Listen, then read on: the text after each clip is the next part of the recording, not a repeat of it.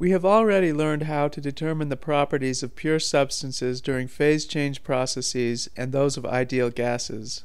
In this presentation, we will learn how to calculate changes in the specific internal energy and the specific enthalpy of incompressible substances. An incompressible substance is one whose density or specific volume is constant. Liquids and solids can be approximated as incompressible substances. It has been shown mathematically that for incompressible substances, the specific heats at constant volume and the specific heats at constant pressure are identical. They are simply referred to as the specific heat, C. Recall that the specific heat at constant volume can be expressed as the derivative of the specific internal energy with respect to temperature. Like those of ideal gases, the specific heats of incompressible substances depend on temperature only. So the partial derivative can be replaced with an ordinary derivative. This equation can be separated and integrated as follows.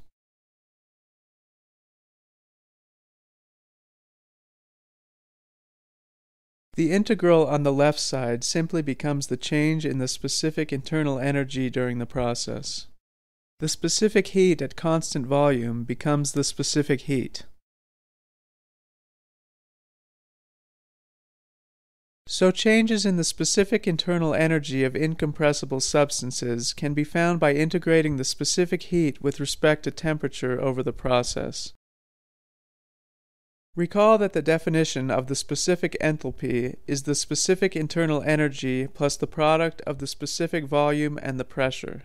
We can differentiate this equation to find the change in specific enthalpy. We use the product rule on the PV term. For incompressible substances, the change in the specific volume dV is 0, so the last term in this equation goes away. We now integrate this equation from one state to another. Because the specific volume of incompressible substances is constant, the last integral becomes the specific volume times the change in pressure.